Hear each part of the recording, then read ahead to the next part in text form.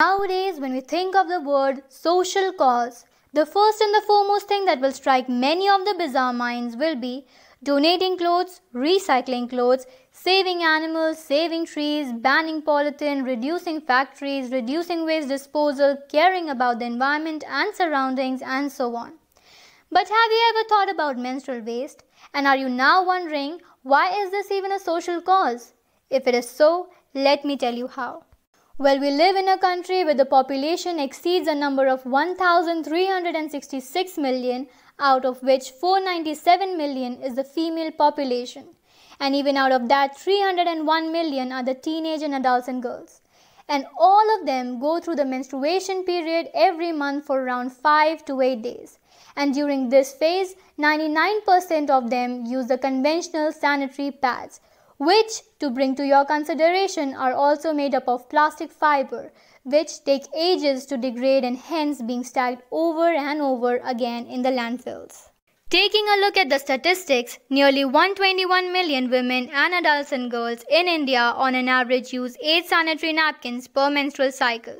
That translates to 1 million pads generated monthly, which then results into 12 billion pads produced and disposed of annually in India alone.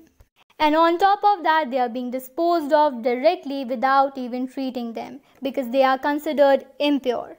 Now, many of the smart minds will encounter me saying, so shall we move back to using cloth pieces just like the old times and get affected with harmful diseases that accompany it? And what about the hygiene factor?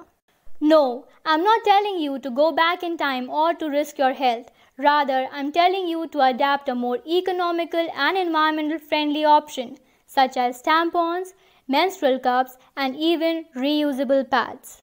The combination of these three reduces the pollution to even less than 50% than the total pollution caused by the sanitary pads itself alone. Tampons, which are made from cotton, rayon, or the blend of two, are easily degradable unlike pads. Menstrual cups, on the other hand, are made from silicone but are reusable for up to 4 years without causing harm to neither you, your body, or to the environment.